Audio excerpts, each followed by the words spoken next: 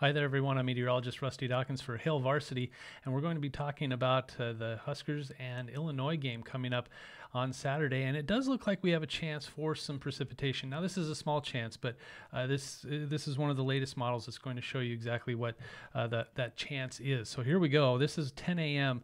Saturday morning.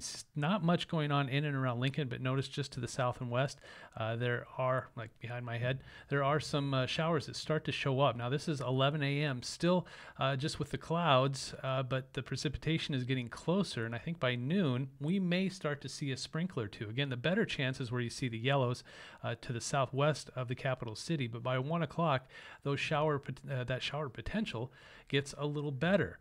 You start to see the yellows showing up towards Crete, Exeter, Sutton, and south of Interstate 80. Now, we could see some light rain shower activity through 2 p.m. The better chance is the later the game goes on. So I think by the third and fourth quarter, if we're going to see some rain, that's likely when we would see it. And then by 3 p.m., that chance has already moved off to the east. Still maybe a lingering shower in the capital city, but by 4 o'clock and especially 5 o'clock in the afternoon, not much is left. So yes, there is a small chance for some light rain, but I think the better chance is just cloudy skies. So let's go hour by hour. That small chance for some light rain at 11 a.m. Temperatures in the lower 40s.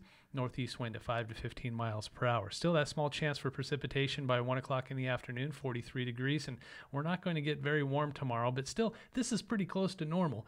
45 degrees for the afternoon high in Lincoln. So our average high is around 46, 47 degrees, so pretty close to that.